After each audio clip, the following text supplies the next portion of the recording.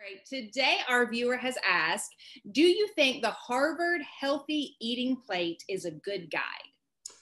Oh my, the Harvard Healthy Eating Plate. When I first heard that Harvard was coming out with their food guide, I had some really high expectations, but alas, they've been somewhat deflated. And when we look at the Harvard Healthy Eating Plate in detail, I think you'll see why. Let's bring it up and have a look at it. Okay. So here is the vaunted Harvard Healthy Eating Plate. And as we go around the plate, knowing who I am and how I'm promoting a whole food plant-based diet, you'll see those areas that I don't think they quite come up to the 21st century standards of what we know to be truly healthy for the human body. So let's go around and have a look. I was very happy to see a good quarter of the plate is green and says vegetables. Yay. And they're absolutely right. The more veggies and the greater the variety, the better. Yay. So veggies, veggies, veggies. Let's hear it for Harvard. And potatoes and French fries don't count. French fries certainly don't. Boiled potatoes, I don't think are so terrible. And I think they've got a good place in the healthy diet, but of course the colored potatoes, the sweet potatoes, the orange ones and the purple ones, they're even more loaded with nutrients, but the occasional white potato is okay. But French fries is something else. They are just sponges that soak up the free radical laden vegetable oil in the fryer there. Don't eat French fries. So let's hear it for their emphasis on veggies, quarter of the plate, good for them. And moving on down, eat plenty of fruits of all colors. Yay, Harvard. They're right on the money there. And if we go up to the upper right here, whole grains, okay. Eat whole grains like brown rice, whole wheat bread, whole wheat pasta. Yay. That's an improvement for what it used to be. Limit refined grains like white rice and white bread. Yes, they're absolutely right. These guys went to Harvard, so they are pretty smart on that score. And while we're in this upper right-hand corner, the best to drink, and I was really happy to see water. It really is the best drink. And they came right out and said, drink water. Tea or coffee with little or no sugar. Okay, we're talking about human beings. Limit milk and dairy. Well, good for them. That was courageous given how thunderous the dairy industry's response can be when they come down on someone who transgressed their desire to be consumed in large quantities and directing the public to do so. But Harvard did kind of defer to their power, limited to 1 to 2 servings daily. So they want you to consume dairy every day. Here's where my enthusiasm for their guide starts decreasing, as they want you to consume something made from the milk of a cow every day. Avoid sugary drinks. Yay, Harvard. They're right on that one. And then we move on down to healthy protein. And so right off the bat, choose fish and poultry. Yeah, well, now they purposely didn't have red beef in there, so that's, I guess, a little bit of an improvement.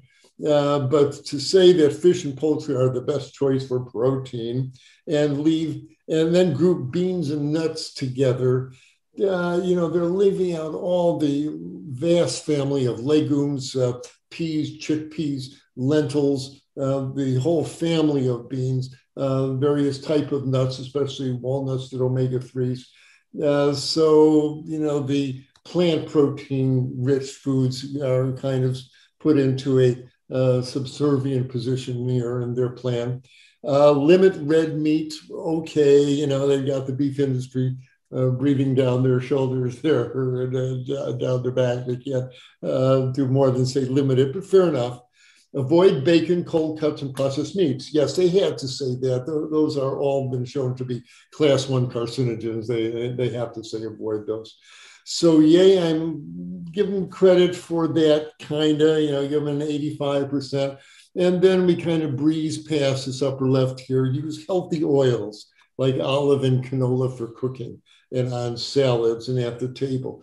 So the question is there anything really a healthy oil? Do they not damage your arteries and increase cancer risk and make your blood thicker and have various adverse effects attached to some of the oils. Yeah, and they just kind of blow past that. And when they say use healthy oils, I'm afraid it opens the door to someone with a big cruet of olive oil, pouring it on the pasta by the cupful. Oh, Harvard said healthy oils are good for me, Mediterranean diet.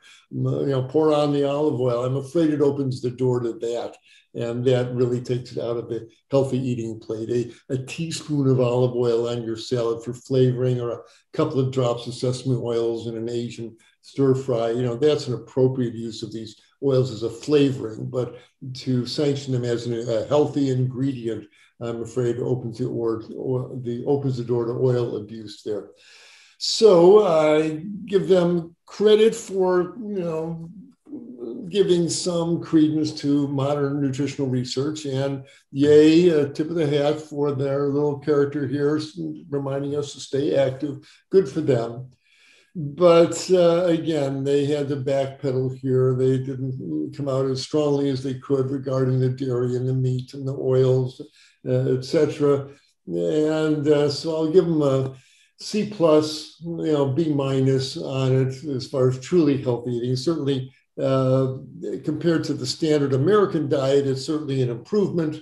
Is it enough improvement to actually start reversing disease and melt away plaques out of the arteries and cool off the inflammatory diseases of autoimmune disease and all the things we know a whole food plant-based diet can do? With all the oils and the dairy and the meat and the poultry, I'm dubious that it's really going to have the health enhancing effect that a truly healthy whole food plant-based diet can really provide for us, as we now see. So there's an old saying, when the dog plays the violin, don't criticize the quality of the playing. The fact that it's playing it at all is wonderful. And I'll put Harvard's healthy eating plate in that category. It's the dog playing the violin. They're making progress. It's a lot better than the basic 4 food groups from years ago. But they still got to go to they ought to go back to school. They ought to go to Harvard and well, they got to do better than that. So I give them credit for making the effort. But I think folks who are tuned into the whole food plant-based world could come up with even a better plate yet. And now I hope you know how to do it. If you want a really proper plate, go to PCRM, Physicians Committee for Responsible Medicine, PCRM.org. See their healthy eating plate. They'll show you what a really disease-reversing, health-enhancing plate really looks like. And that's the plate you ought to be following. Hi, everyone. Dr. Michael Klaper here, announcing our new format for our Q&A with Dr. K. Annie Hagen will be asking me one question that's been sent in by our viewers. So if you want to see if your question is getting answered, do join us for our Q&A with Dr. K right here. Hope to see you then.